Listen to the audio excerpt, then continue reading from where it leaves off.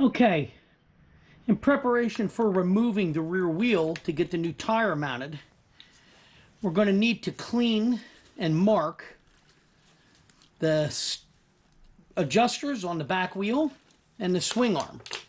So what I do is I take a 50-50 mix of alcohol and water and we wipe this down,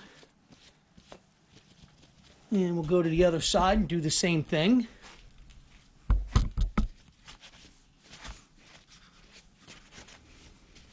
You'll see why, if you've never done this before, why we do this cleaning and marking. And then make sure this is good and dry. Okay, very good. Basically, what you're going to do is I'm going to take some silver paint, mark the swing arm, mark the nut. This cap will come off. Once that cap comes off, we're going to back off the adjuster nut 3 full turns. Both sides. Both sides will be marked. Nut, swing arm. Because right now I know my belt is in perfect alignment. They had put a new belt on for the guy that I bought it from. So this way, once we back this off 3 full turns, we'll back off the other side 3 full turns exactly. Then we pop the clip, remove the nut, pop the axle out, wheel drop off. But the main thing you're doing this for is when you put it back together, you know your belt's adjusted properly. We'll crank it back the other way 3 full turns on each one, and the belt will be back to perfect. So without having the belt alignment tool and making your own like Del Boy's Garage did, basically you'll do it this way. This is how we do the touring bikes. We mark the cams on them. The Sportster doesn't have a cam, it has an adjuster. So we'll do it that way, and we'll mark it, and we'll be good to go.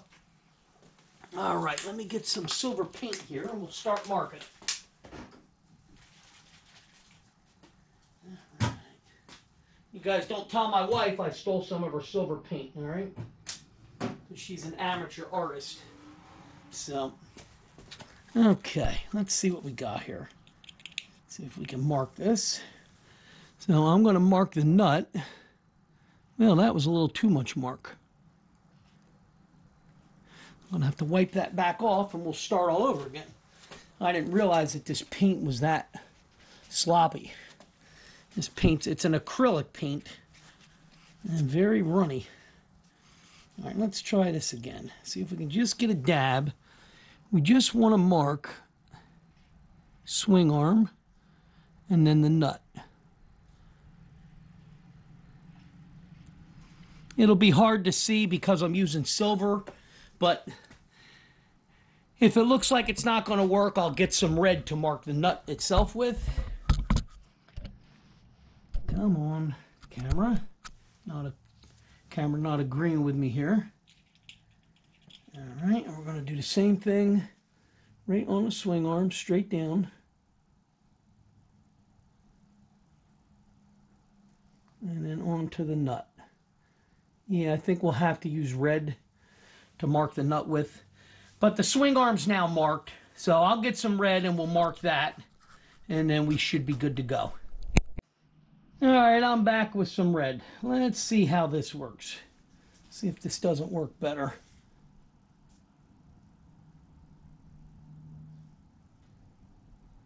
There we go. That's one side. And we'll mark the other side. And then I think we'll be good to go. So I can start disassembling the rear tire.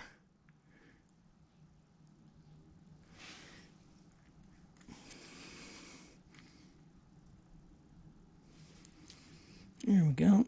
And that is perfect. So once that paint dries, now I have my marks for where we're going to go ahead when we back this off. See, this cap unscrews, 3 turns, other side, 3 turns, exactly lined up with that mark.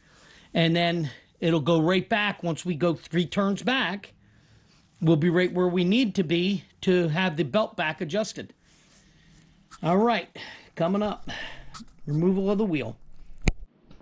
All right, today we're going to be removing the back wheel off of the 883 Custom. So this is going to require a 1 1/8 inch wrench to hold the axle on the other side, a 1 1/4 inch socket and breaker bar for the nut side, a pair of needle nose pliers to pull the clip, 3/4 inch wrench to hold the shock nut in place, a T50 with adapter to loosen the shock nut on the right side, because you have to back the bolt out probably 1/2 inch so you don't catch the drive pulley on that actual bolt. It's going to require a 1/2 inch wrench, and I also pulled out a 1/4 inch Allen head in case I decide to remove the belt guard. Not 100% sure if it's going to be necessary. I have a dead blow hammer, of course, to knock the axle out. And then spinning around here, we've got a hydraulic jack with a piece of wood, which I will put underneath the tire because I'm up pretty high on the jack. I don't want it to just drop when I finish getting the axle out. So this way it'll be supported with the jack until I'm ready to lower the wheel out of place. You see the calipers there? The caliper stays. I don't know why so many guys, when they do this job, they remove their caliper. It isn't necessary, provided you don't press your rear brake pedal and have to, squish the piston back in with the pads. The disc will slide right out of the brake caliper, so you shouldn't have any issues with that. Again, the 1/2 inch wrench is going to be to back off the adjuster. Okay, you see I've marked it, as I showed you earlier in the video. It's marked. We're going to do 3 full turns on each side.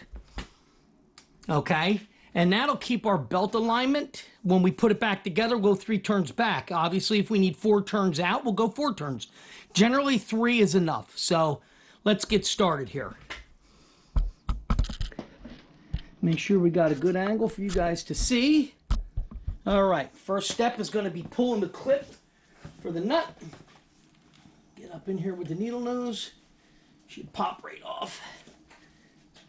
Remember, the jack is supported, or the bike is supported on the jack. Okay, and I am using a tie down so it does not rock off of there. All right, next bit. We're going to loosen the axle nut. Not going to take it all the way off. We just want to loosen it for right now. Okay, this on this side. Yeah, you're going to come free, aren't you? I'll try to do this without knocking the camera over. See if we can get this locked into place here. All right, come on. There we go. And got you turning. Yeah, these go back. When it goes back together, it actually goes back at like 100 foot-pounds, so that's why it's a little rough to get off. All right, axle's free. Yes, it is. All right, very good. The axle's free. It's spinning free. So now, while we got that done, we're going to pull these plastic clips here, or covers. These come off. Make sure you don't lose them.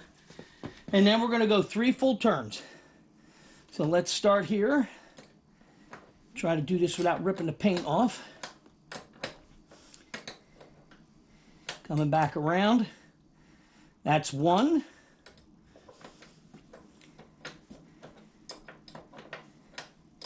Actually, 2 full turns may be enough. I think we're going to try it at 2 because it loosened up pretty good. All right, that's 2 full turns on that side. We're going to go 2 full now on this side. Make sure the camera can see what I'm doing. All right. Take the cover off. Again, it's freezing. I actually got my propane heater running here, because it's only going to be a high of 41 here in the Northeast today. And it is quite chilly. So, all right, 2 full turns. Coming around.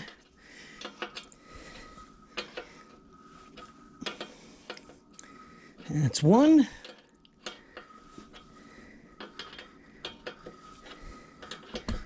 Come back around, and that's 2.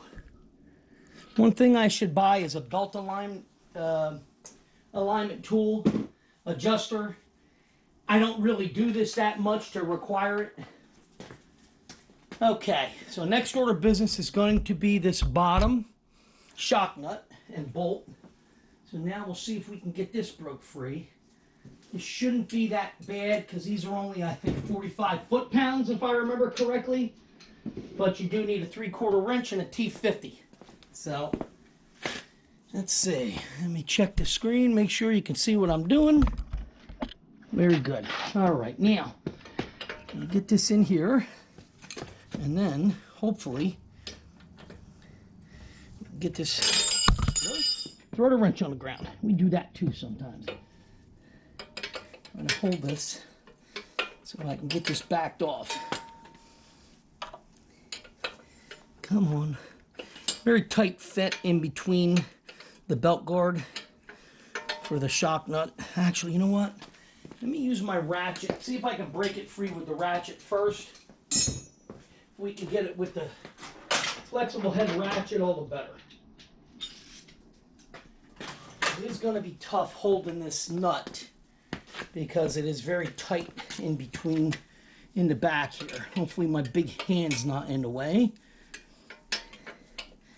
Come on, there we go. You stay on there, and then what we got to do is loosen this up so we can get it out. This should have thread locker on it too. Come on, try to get a good spot to get a bite on it, and we'll be in business. That ain't gonna work either. Let me see if it'll spin first. Oh yeah. That's on there. Holy crap. That's actually bending my Torx bit. So we may actually be stuck on this job till I get a different Torx bit. Because it is not... Jeez, oh Pete, that's frozen on there. Try to loosen the nut if I can.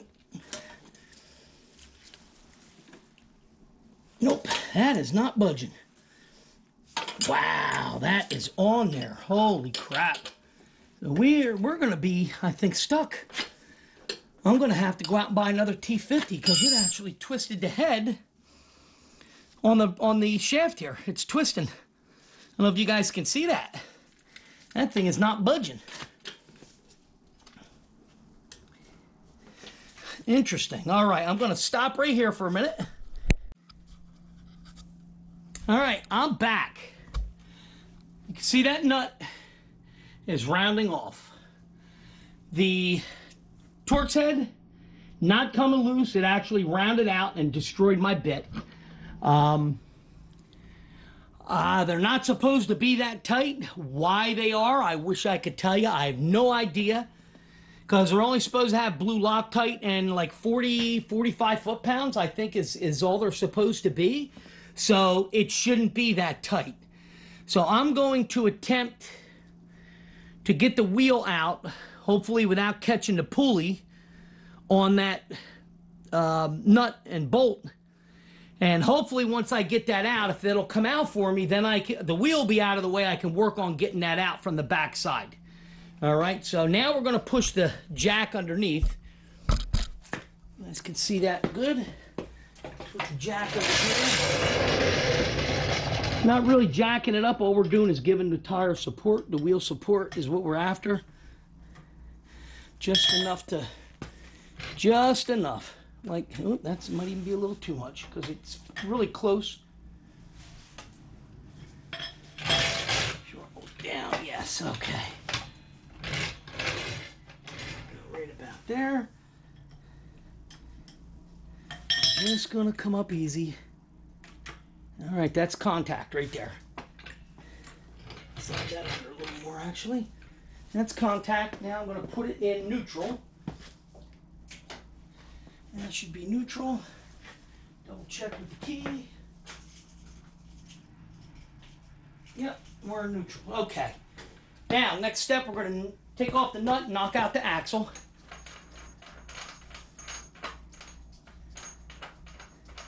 And again, like before, with the front tire, you have to pay attention to your spacers.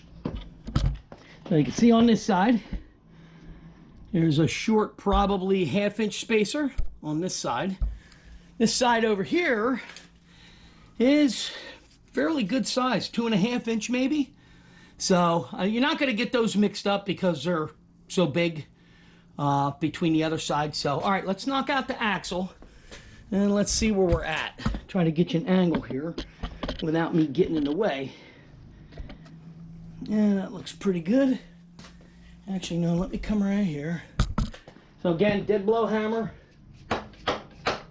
There goes our axle. Okay. And then from the other side, see that, right? We'll get this axle out.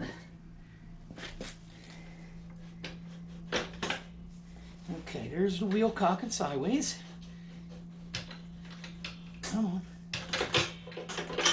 All right, there's our axle. Again, we're going to do like we did with the front. It will be cleaned, wiped down thoroughly, and then we will add some fresh anti-seize to it, because that's like a major requirement for these.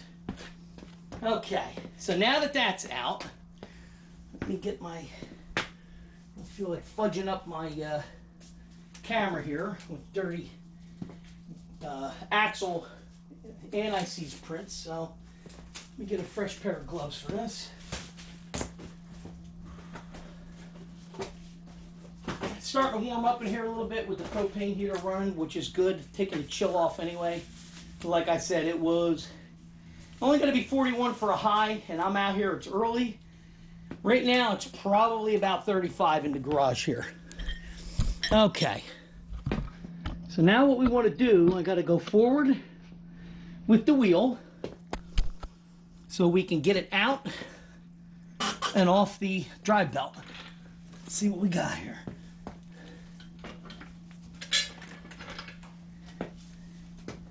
Get that loose. Yep, that's pretty loose. Get the jack out from underneath it.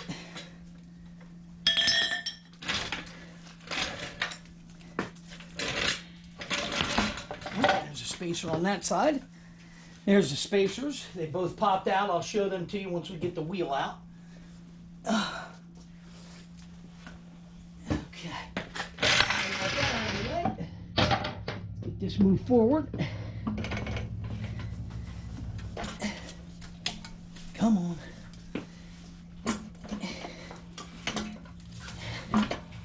Yeah.